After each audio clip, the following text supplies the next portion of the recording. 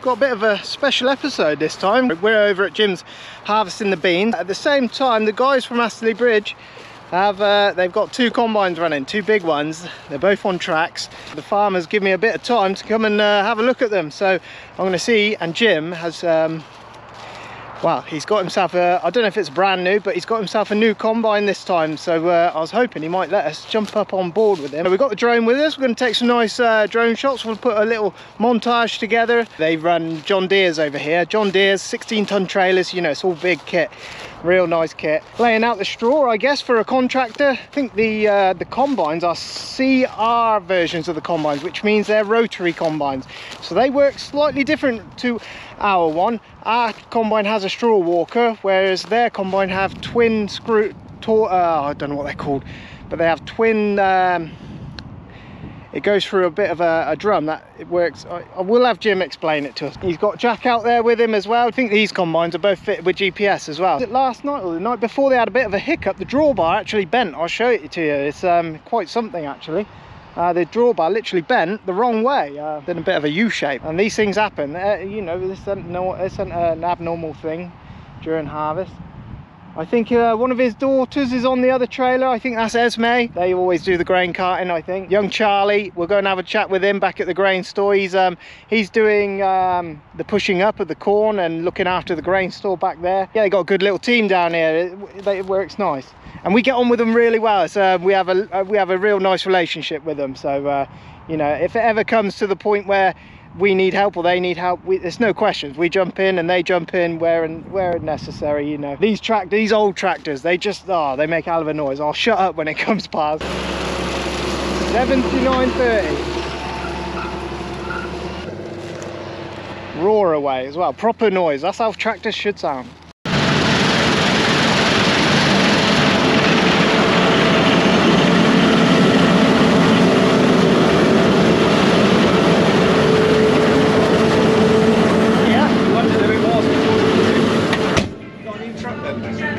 No, that's Uncle Franklin's. I borrowed it. How are we doing? Oh, all right. Terrible yield and it's dry, isn't it? Oh my god. It's fried it to death. Has it? Yeah, it's just cooked it, yeah. Yeah, houses like that. The grain's all shriveled up. We've cut some fantastic wheat this year. Absolutely, unbelievable, you know, like the best we've ever cut. And then we're cutting this. Ag was saying he said you was on about you cut some good wheat. We cut some amazing wheat. We had some really, and he cut that wheat he cut was brilliant. Yeah, over at Mountain. That was absolutely fantastic. Oh, we were over the moon with that. Right, let me just say, this is Jim. I always talk about Jim because, yeah, we're always over at his land doing the work over there. So this is Jim himself. Right, we're through.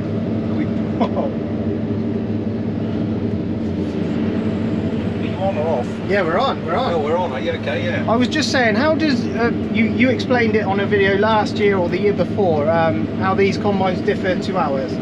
Yeah, this is a twin rotor. You can actually see a picture of it there. I don't know whether you can get that. Yeah. That shows you basically how it works. And there's 2 rotors that go straight from the front to the back.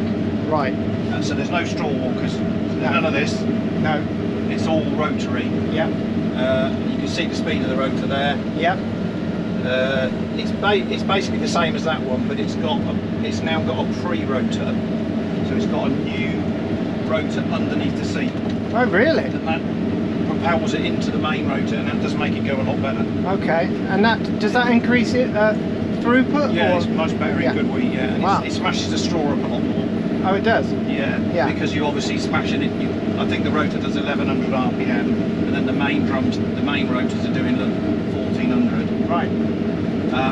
But in good thick wheat, yeah, it's definitely got the edge on that in thick wheat. Other than that, they're identical. Really? Yeah, we're using the same fuel, covering the same acreage. Yeah. It's not going to make any difference in this. No. He can't get quite such a good sample as I can. No. I like the cab layout. It's very, you know, our one was a nice improvement, but this is, I can see they've gone for like a black colour. Yeah, they've gone. I mean, I've got no opinion on it whatsoever. No, it looks nice. Nice in here, isn't it? Beautiful. Yeah. Wow. Yeah. And this is a 2021 or 2022? This is a year old.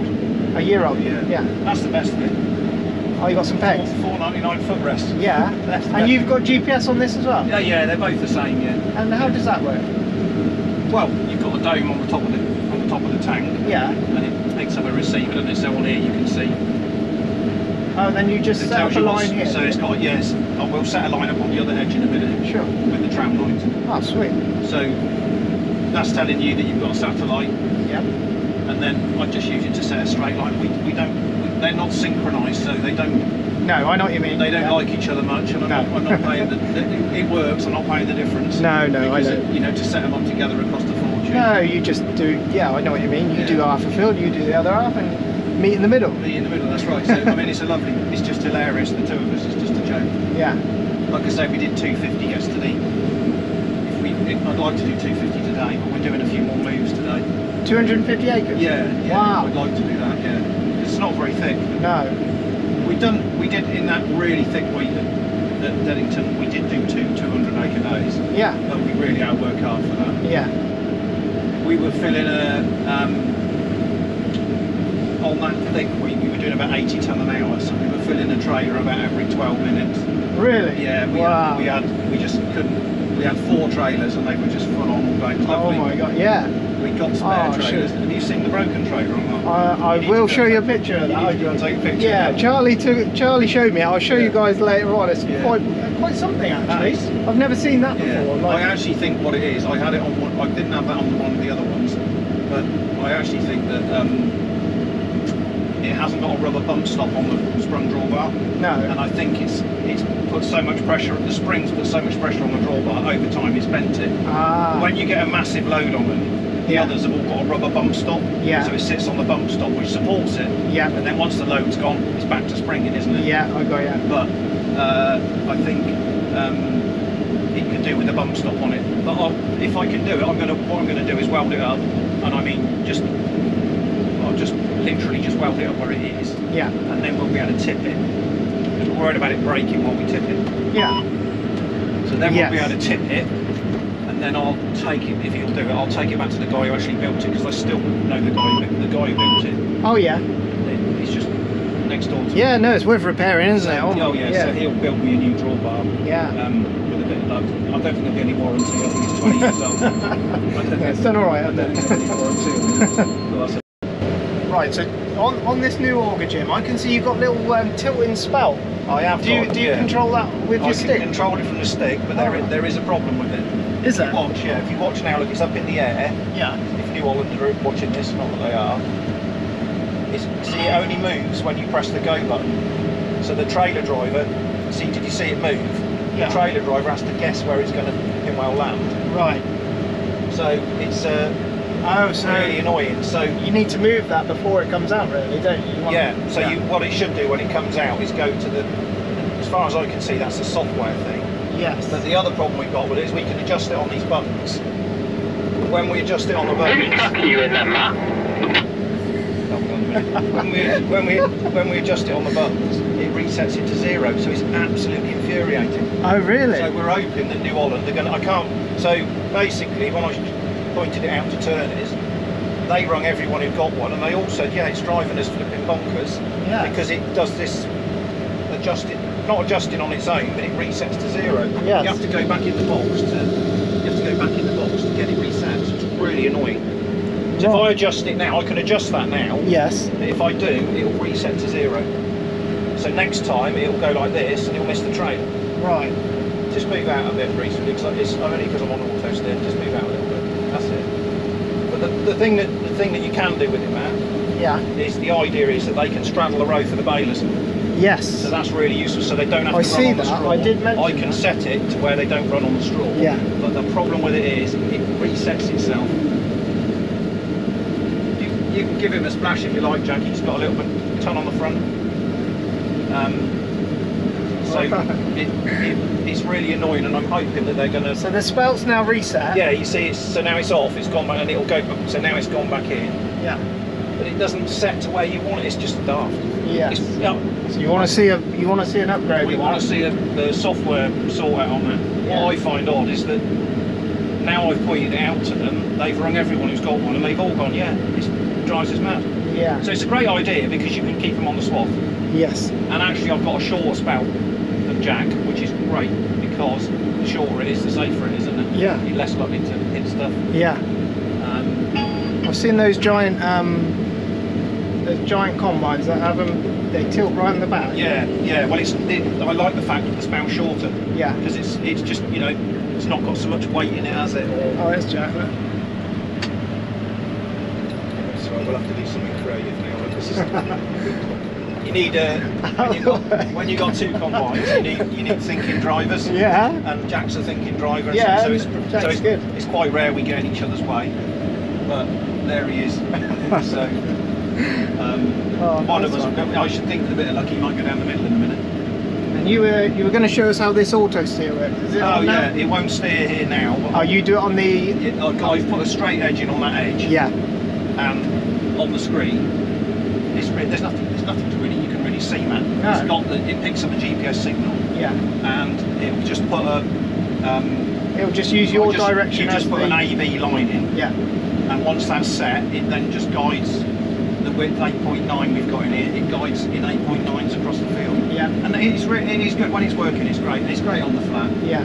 But it can be quite annoying because it just misses a bit, and you think, oh, yes. You know. I know what you mean when it just wanders that tiny bit. So because I put the straight edge in on that land, yeah. I'm freestyling this. I'm driving. Yes.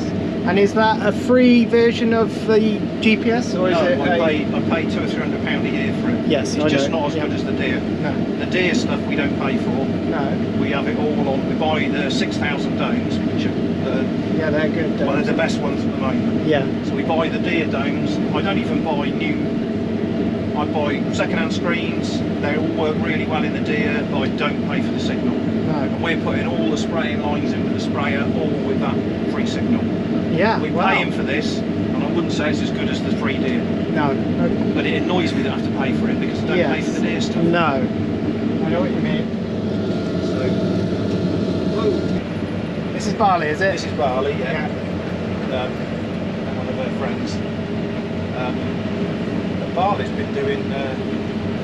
Barley's actually been doing corn cars since she was about 15. She used to, because what we used to do is just keep her in the field all the time.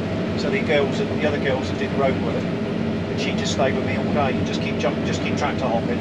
Yeah. She couldn't drive on the road, but obviously now she can drive on the road, so she does all that herself. I mean, they're used to doing it on banks. Yeah. Oh yeah, you've got a lot of steep banks. It's lovely and flat here, but it's very steep on the other farm. Yeah. And the trailer drags, doesn't it? If you're going across. Oh yeah. The worst thing is they get a lean on. Yeah. You know, if they we just won't fill them right up, Matt, on a really steep bank. So I'm a bit miffed about the drawbar because all of these trailers I've had the drawbars reinforced. Yeah. And you can't see it, but that I'm pretty sure that one has. They've got extra steel inside the drawbar. Yes. So although it looks the same externally, yeah. It's got extra steel welded inside it. Yeah. To make it stronger. But what we're going to do with that, the one that's broken, because I know you'll show a video on that. Yeah. The one that's broken. Well, you walked to us a bit. Yeah. Well, I'll go back. Like I say, we'll weld it up, and then we'll be able to tip it. We'll just weld it up solid, and then get a new drawbar. Yeah. And how many tons will it hold in your hopper? 7, 8. 7 or 8. Yeah. A bit more larger. That's a lovely machine. Unbelievable. Wow. And they're both on tracks, these machines. So on a wet year, for compaction reasons, you know, they just skate over the ground, cover the weight. They spread their weight load over a bigger area, so they don't create as much compaction. And apparently on the hills they're a little bit better as well. So that's what they tell me. There's a few oats in here, same as ours. Oats everywhere. You can't.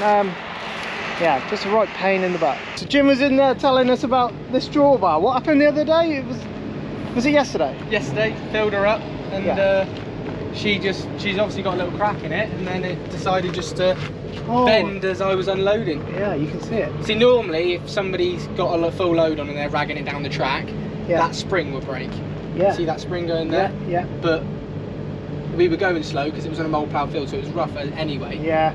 And it's just given up. And there's a lot of wheat in these, isn't there? You fill one of these, what's that, 17 tonne? Yeah, nearly 17 tonne. Yeah, Jim was saying these are 20 years old or something? Yeah, he likes it. What's your story? What's your sign? It's like we're twin flames in a different life. Deep connection lights a spark. It's like you know me in the depths of my heart. We're dreamers. Don't care what other people say. We live it like this could be our final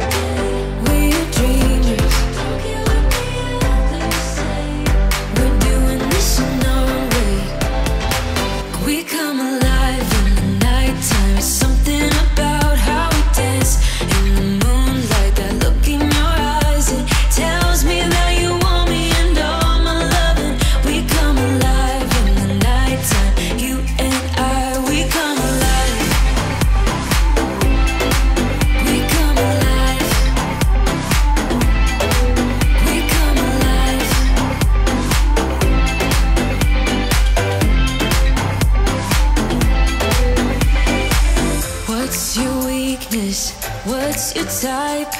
Somehow I wanna know all about you. Deep connection lights a spark. You already know me when we dance in the dark. We're dreamers.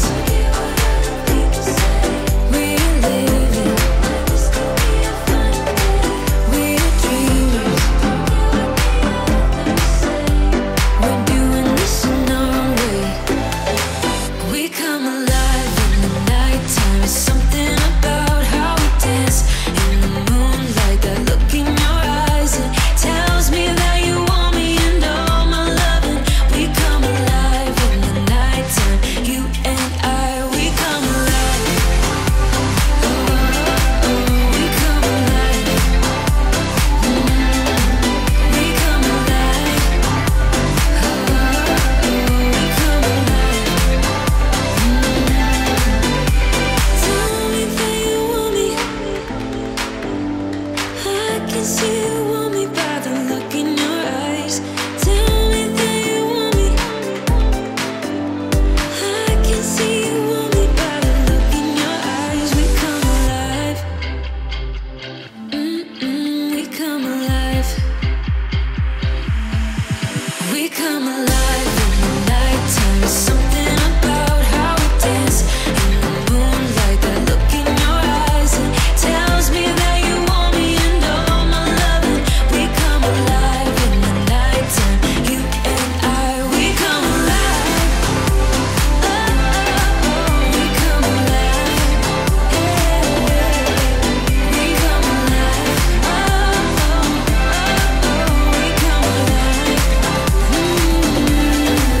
We come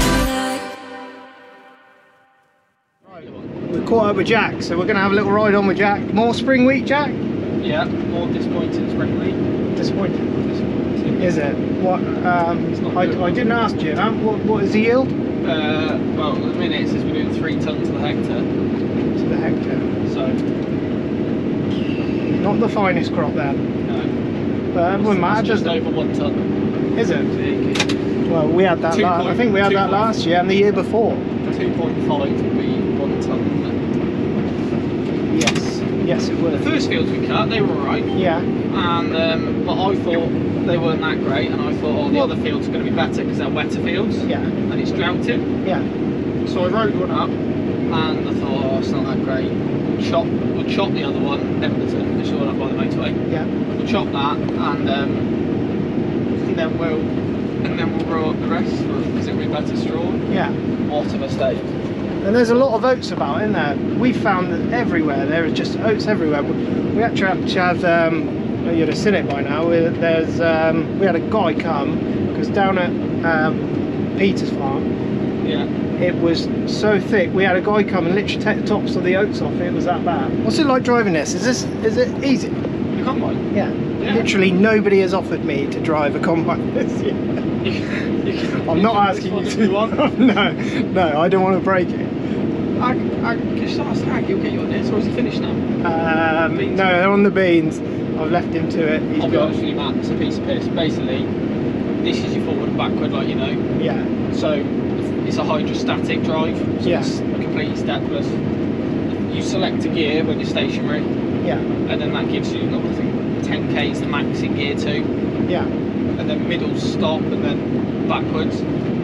That's the reel, up and down, in and out, and all Yeah. you do, the key of the reel is just to have it ever so slightly faster than you are going forward, Yeah. so it just keeps tipping the heads forward. Yeah.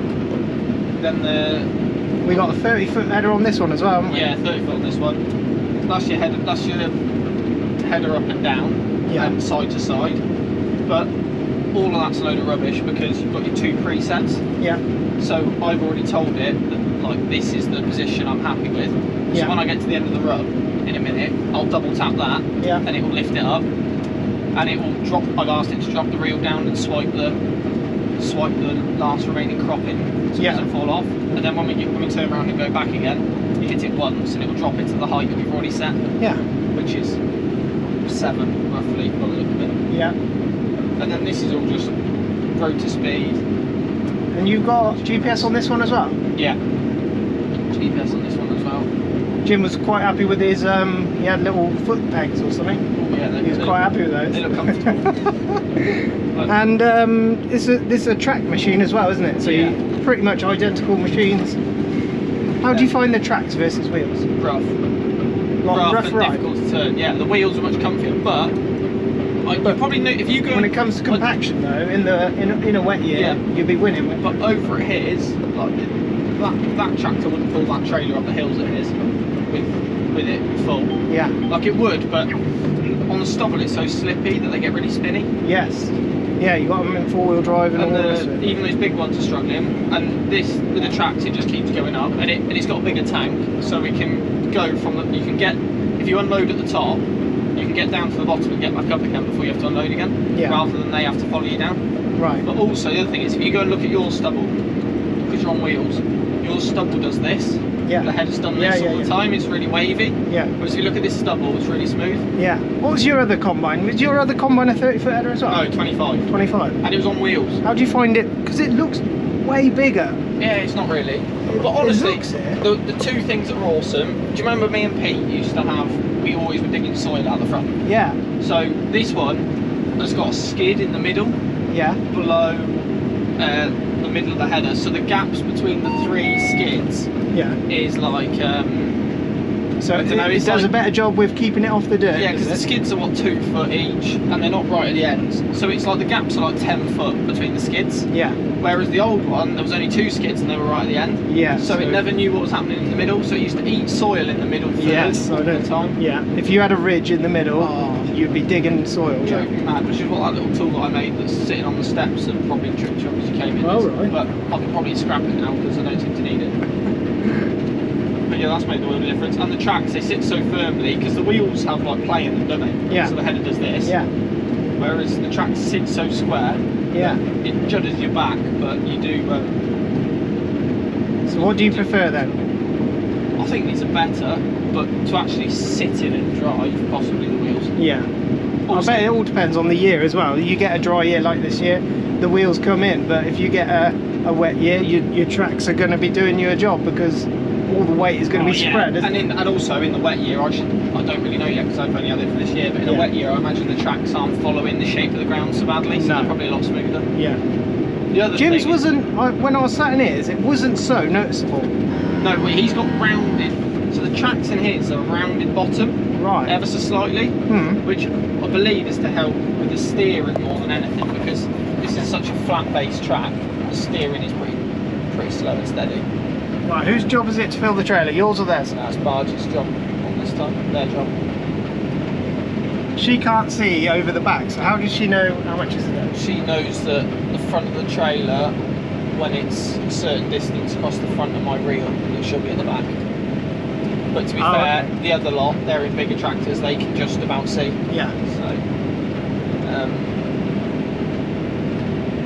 Jim said about 17 tonnes of wheat in those.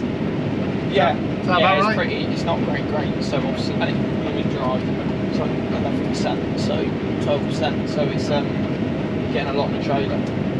We had a drawbar snap yesterday. I see it. I got a picture of it. It is. That's something else, isn't it? I've never seen. Char was loving it. Added to the. Things happen, mate. That's quite. We had a fire on the combine the night before. Did you? We nearly set fire to ours last night. Accidentally, yeah. How did you do that? Barry wanted to see the engine, so Ag opened the cover and dropped the straw. Let's see how good she is then. Around the bend. Go on, Barge. She's absolutely smashing that. Mate, she made that look easy. She has made that look easy. Empty, that'll do. How much do we hold in this one? 8 tonnes as well? Yeah, same as Jim's. Sorry about that, Jack. Thought you smashed it, Barge. You might as well take that back. So you know how your stone trap works or not? Yes, I have seen it before. So your stone trap, it comes up here and you've got the drum in here. Yes. And if a stone hits the drum, it knocks it down and there's like a sheep, almost like a sheep trough underneath. Yeah. That they land in. Yeah. And then at the end of the day, or every morning when you go to start, you just open it up and drop the stones out. Yeah. We don't have that, it goes straight into the rotors. If the stone got in there, it would fuck it. Right. So, see this door here that's opened up? Yeah. Can you see that? Yeah. So if a stone comes into the straw elevator, there's microphones that pick up the tingling of the stone. Yeah. A bit of wood, and it drops that door, and that just lets all the straw that's going up into there fall out on the floor. Can you see the stone? No, because it's already out on the floor, and it did it when we were on the other run. Oh right. Literally so did it as as we ended the run. It did it. It just drops it straight on the floor. Wow. All the straw and the stone. If you go and have a look, we might be able to find it in the row over here. That's high tech, that is, isn't it? Yeah. So then you have to stop and reset it. Right, and then you've got to close the. Oh, there it is. Look, I can see it. Yeah, there it is. Look. So you took in there, and then it dropped it out straight away before it went through the combine. Before it went through the combine, that would have made a mess. That would have made a huge mess. A massive mess. So that system just saved you a lot of arsehole, didn't it? Probably the biggest stone I've taken in. Really? Oh God. I feel terrible. I feel like I'm distracting you or something. There we go. I think our one, we have to manually release it every morning. Yeah, whereas that might do that 5 times a day. Really? So you get out, do you have to then close it manually? No, I don't have to get out, I can do it from the cab. Oh, you I was can just getting close out to show you. Oh, right. But Wow. So, the reason that's taken that in is because it's so thin and we're going so fast. Yeah. And then when we're coming onto the headland, if you think about how we've drilled it this way at this point. Yeah. So then it's the grounds, we're rather than going with the drilling, we're then crossing the drilling at the end. Yeah. And it's just flicking it in with the most section. Wait a minute now, I can't believe that's just done that. Yeah. And will it chew up your flight on your auger? No, literally just pushed it straight in. Yeah. You know what, you'd often notice something like that, but because we're coming to the end of the run, I'm picking it up. The only thing that's worrying about that is it won't drop the stone trap. It can't drop the stone trap door when it's in the air. No. And we were lifting as it did it. Yeah. Which is why it went in. Yeah. So we were probably that far away from that stone going straight through the combine. Put the reverse feeder on. We know the stone's fallen out, but just in case there's something else or part of that stone in the edge, we're reversing it now. Yeah. So that's how do you do that? Hit the reverse, turn it off, hit the reverse auger. Oh, you've got a button, and then you use the back button behind the stick, and then you use the real speed buttons. Ah. So that's reverse, and then that goes forwards again. Yeah. So reverse it out to extra 70. And when you press and hold, so that button there, if you hold that for 3 seconds, it opens the stone trap door. Right. So if you press and hold it, and then you have to lift it all the way to the top, and when it bangs the top, then let go of the button, that will let the catches go back. Yeah. So now it's sucked that trap back up. Yeah. So now we're all right, see. So now it's all relatched. But if we hit a stone there now, it will do it again. Yeah. There we go. That's what happens when you hit a stone. Cool bit of kit. Yeah, so because this is a rotary, when the straw gets to the top of the elevator, it goes into lateral concaves. Yeah. So once the stone's in there, there's no way of stopping the stone. No. Whereas your drum is across the face, isn't it, of the straw elevator? Yeah. So as the stone comes up, the drum's coming round and knocking the straw, and as it's as it's knocking it, if it hits a stone, it basically knocks the stone through like into this trough at the bottom. Yeah. And the stones can sit there all day. Yeah, I got it. I know. Yeah, I know what you mean. And then you just open them. Yeah. Which is really Jim's new combine. It's got one of those drums, so that now has that as well. Ah, okay, yeah. I think that is brilliant. You know, that's just saved you. It's great. It's a bit annoying because what happens is if you're in a big swath of straw and you don't quite drive right when it happens, then tree, yeah. Then you get the straw caught in the door when you try and relatch it, and that stops it relatching. Ah, yeah. And then you've got to get out and move the straw. Once you've got the hang of it, it's not too bad. No. Oh, sweet, there we go. Look at that. I can't believe that stone's gotten through it. I know, that's cool, isn't it? That's literally because we're crossing the